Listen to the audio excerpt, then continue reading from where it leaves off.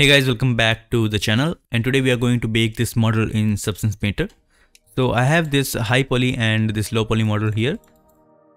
So as you can see, this high poly mesh has more than 500,000 polygons and my low poly mesh has only 800 polygons. So we are going to bake all these details onto this low poly mesh. So before exporting your mesh, just select your low poly mesh and go to mesh display and make sure to set it on soften edge. Then select your low poly and go to file and click on this export selection and export it as OBJ. And repeat the same thing with this high poly model except the mesh display thing. You don't need to set these edges to soften, just select it and go to file, export selection and export it as FBX or OBJ. So I've already exported my mesh. Let's go to Substance Painter and import our model there. So go to Substance Painter and create a new document. Import your low poly mesh. Always import your low poly mesh while creating a new project. And I'm going to keep the resolution for this one 2048 and just leave rest of the settings to default. Click OK. And we have our mesh here.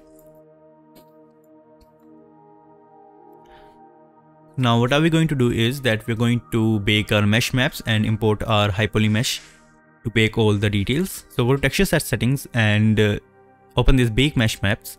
Since we are not using any ID map, I'm going to deselect it. And for this, I'm going to take the output size 4K. And here in this high definition meshes, you're going to import your high poly mesh.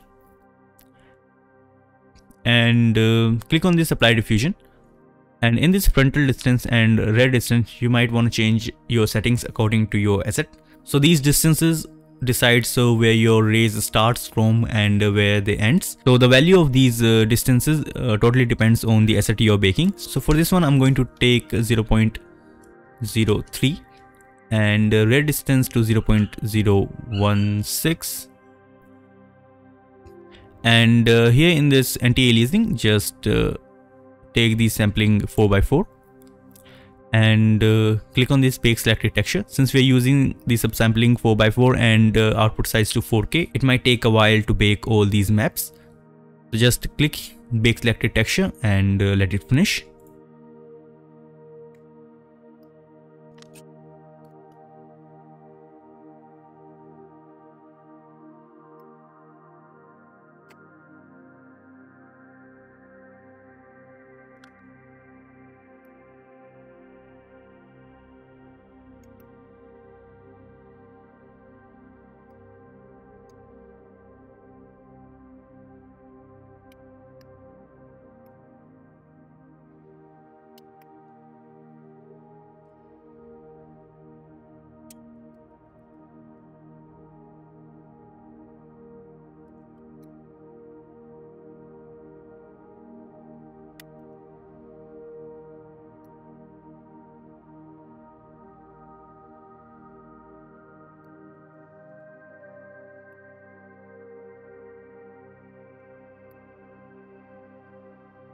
So our maps are baked and our bake came out really good, and I am pretty happy with the results.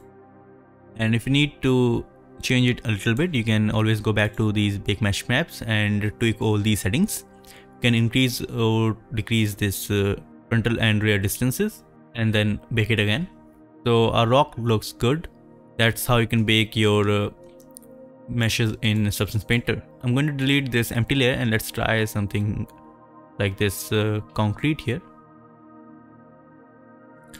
And if you see some seams like this, you can always go to the projection and change it to triplanar and it will fix your seam issue.